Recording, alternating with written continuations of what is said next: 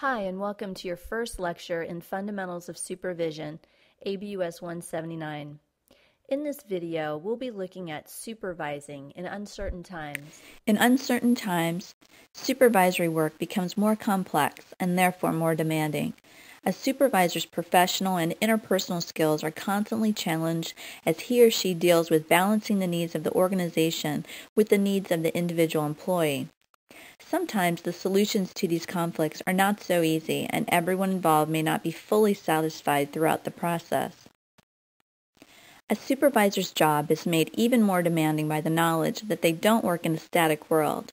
In an environment that is rapidly changing, the success of the supervisor rests on his or her ability to keep up with the changing environmental factors that affect everything the organization does. While demanding, supervisory work also brings satisfaction and rewards to those in its ranks. The most basic of reasons is that supervisors are in the first tier of management, which is the starting place for most middle and upper-level managers. The increased responsibility one finds while climbing the management hierarchy is very rewarding. Supervisors also find satisfaction in their primary role, the management of people, which involves getting diverse people to work together toward a common goal. The scientific management approach attempts to find the one best way to do a particular task, often using time and motion studies and the other principles of industrial engineering. The functional approach assumes that there is a series of functions that managers should perform: planning, organizing, staffing, leading, and controlling.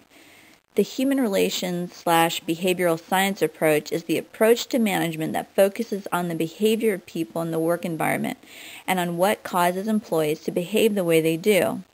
The quantitative systems approaches are fields of management that use mathematical modeling as a foundation to help solve organizational problems. Supervisors must deal with many complex, changing factors and trends affecting the workforce. The workforce will continue to grow in part due to a considerable increase in Asian and Pacific Island immigrants who are highly skilled professionals and IT workers. The age composition of the workforce will change drastically as boomers, aged 46 to 64, account for the majority of the labor force and of managerial positions, while the youth labor force is expected to grow rapidly, thus creating a glut of younger employees waiting for management opportunities.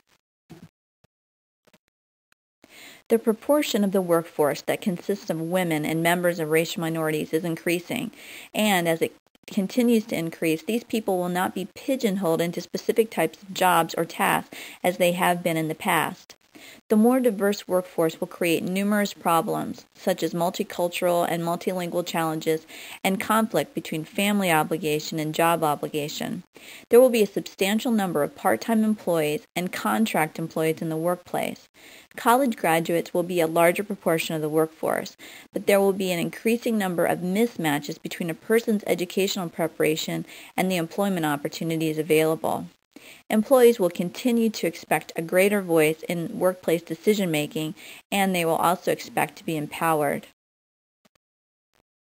There will also be many changes in areas other than the workforce. Although forecasts project a steady need for people in business-related services, large industrial corporations likely will continue to eliminate workers. Governmental laws and regulations will continue to have a major impact upon the policies and activities of most organizations. Also, changing technology and competition from the global marketplace will be a major influence on supervisory management. The abilities of highly effective people can be developed, even as the world continues to change around them. Supervisors who want to be more effective will put themselves into situations where they can practice those techniques and develop communication, leadership, and other skills that can be used in many situations. Finally, the supervisor who aspires to become a more effective leader needs to have a professional outlook and must recognize the necessity for a personal program of continuous self-development. Since the new millennium, corporations have been challenged with problems such as declining sales, a sagging stock market, accounting fraud, the list goes on and on. As a result, American workers have become increasingly disillusioned with corporate life. Future corporate success, perhaps even survival, will rely on the skill of managers at all levels of an organization. A supervisor is a first-level manager in charge of entry-level and other departmental employees. Working supervisors are first-level individuals who perform supervisory functions, but who may not legally or officially be part of management. This means they don't necessarily get paid for their supervisory position either. These individuals also may be referred to as foreman, team leader, lead person, or coach.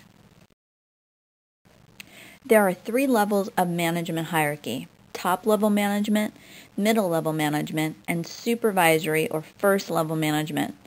The first-line supervisory position is the level on the management hierarchy at which most people obtain their first management experience. For many people, being a supervisor provides a variety of satisfying experiences. Among these are the opportunities to develop the abilities and potential of motivated employees, the increased responsibility and pay that comes as one climbs the management hierarchy, the unpredictable nature of the job, and the sense of accomplishment from doing a job well. Just as there's a huge positive side to being a supervisor, there are some stress situations that accompany supervisory responsibility. Being a supervisor is often more than a full-time job. It's fraught with conflict. The major environmental factors, which affect everything the organization does, are not static, and the rate of change is rapid. The study of management has become more systematic and formalized, often involving current and prospective managers in classroom settings. The 4 schools of management thought we'll be discussing in upcoming slides are scientific management, the functional approach, human relations/behavioral school, and quantitative/systems approaches. The scientific management approach is a school of management thought that focuses on determining the most efficient ways to increase output and productivity. This is the foundation for the field of industrial engineering. Frederick Winslow Taylor, often referred to as the father of scientific management, believed that the principles of engineering could be used to make workers as much like machines as possible. He wanted people to behave like efficient, mindless, and repetitive beings. And he also felt that the manager should do the research, planning, and instructing. Other proponents of the scientific management approach included Frank and Lillian Gilbreth, who concentrated on the study of employee motions in their efforts to study how to accomplish work more efficiently. The functional approach is the school of management thought that asserts that all managers perform various functions in doing their jobs, such as planning, organizing, staffing, leading, and controlling. Henry Fabre was a French industrialist who introduced the functional approach to the study of management.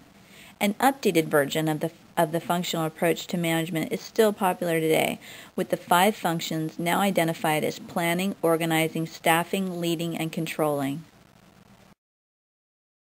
Planning refers to setting down a course of action. Organizing means designing a structure. Commanding means directing subordinates' actions. Coordinating refers to pulling elements together toward a common objective, while controlling means ensuring plans are carried out. The human relations movement, or behavioral science approach, was a management movement that focused on the behavior of people in the work environment. Within the human relations or behavioral school, you have the Hawthorne effect. This is the fact that special interest shown in people may cause them to behave differently. It's named for the Hawthorne plant of Western Electric where it was first noted. The quantitative or systems approach is the field of management study that uses mathematical modeling as a foundation. The advent of the computer has enabled large firms to study sales, cost, production, and other data and ask what-if questions.